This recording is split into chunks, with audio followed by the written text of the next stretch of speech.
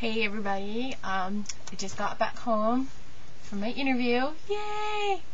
I think it went pretty good, but they said that they'll have to call me next week to let me know if I got it or not, because they still had other interviews they had to do and whatever.